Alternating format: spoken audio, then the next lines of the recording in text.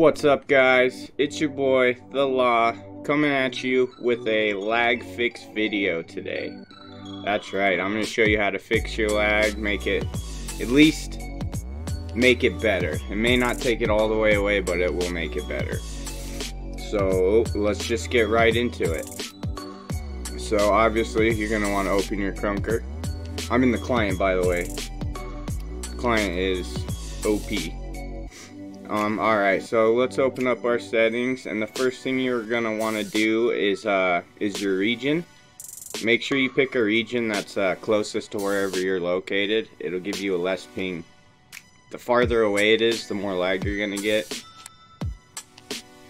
Language, don't need to do that. Auto routing, you want to turn that off, and higher tick rate. Higher tick rate means the game's checking to see what's happening a lot quicker than it usually is.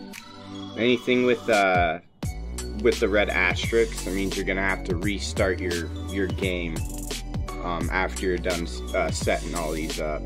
Alright, so high tick rate, auto routing, and then we're gonna want to come down here to experimental. We're gonna click aim freeze fix. We want to turn that on. Shader based rendering, I would turn that off. That'll help you with your frames. If you're in the client, you can turn on unlimited FPS.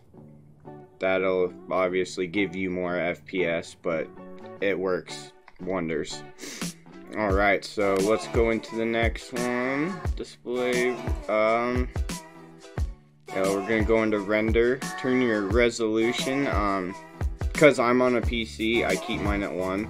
If you're on a laptop, I'd probably go down to like 0.8 is a good one to run. Make sure your aspect ratio matches whatever your screen is. If you're running it bigger than your screen is, you're gonna lag a lot. Frame cap, set that to 0. 0 is technically like half unlimited. I do believe that is it. Yeah, and with doing those, you will get a better frame rate, and you should get a way better timing on the lag. But yeah, guys, just a quick little video. Woke up early this morning, decided I'd throw it together. Don't forget to like and subscribe.